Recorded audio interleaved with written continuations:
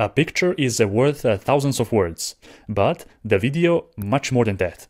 I have improved my app's onboarding by replacing the traditional static image with a smooth video. I'm gonna show you how to level up your UX and drive more conversions with a smooth, well-designed onboarding flow.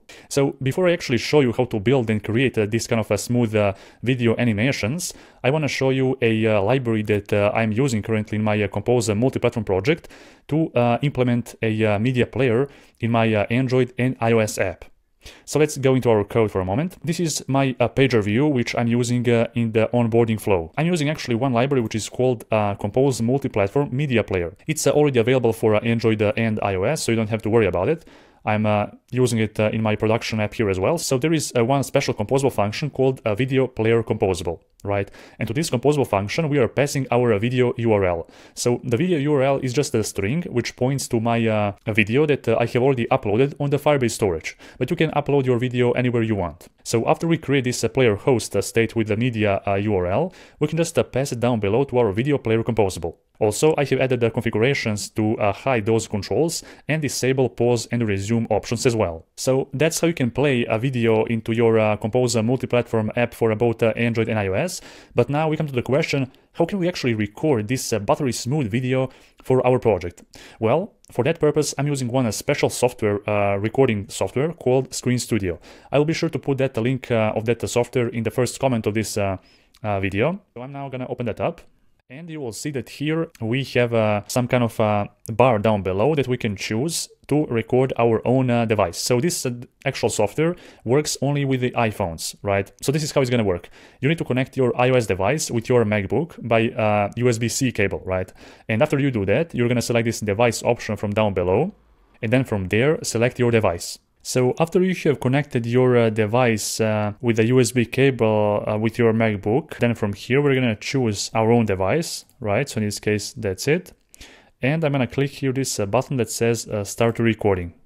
So after you finish recording your iPhone device, you're gonna see here a window where you can click the edit button to edit this actual video, right? So from there, first we can choose the vertical orientation so that we can adapt our screen recording to a smartphone size. And from here, we can edit our video. It's just a short video showcasing one of my apps, right? Anyhow, I'm gonna here cut this video, so I can hold down the option key, click and cut this apart, right? So I'm now checking out to see how this video looks like. We can even speed up this video as well. We can even mute this video to disable this actual sound because we're not going to need it. And we can also use zoom in functionalities here. So we can just, for example, maybe right there, or we can move it maybe right here. So whenever we open up that bottom sheet, right, we can also zoom in here to see it even more and even better.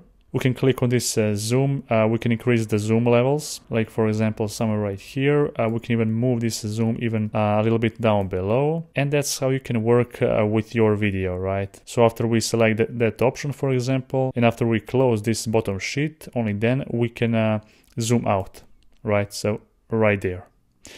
From here we can also change the background of this whole video. We can even add only the gradient colors, for example. There are some more options that we can choose from here, like the actual padding. So we can reduce the padding here to maybe 1% only. There it is. We can increase or decrease the shadow. We have an option here for the sound, for the audio, for the animation, and device frame as well. So in this case, I'm using a black one, but we can choose even the white and other different colors as well. And that's basically how easy it is to animate your own video. So now here we need to reduce the zoom level actually, because we have reduced the padding of our recording. There it is. So now it will look even better. As you can see, we are now zooming in right there when we click on it.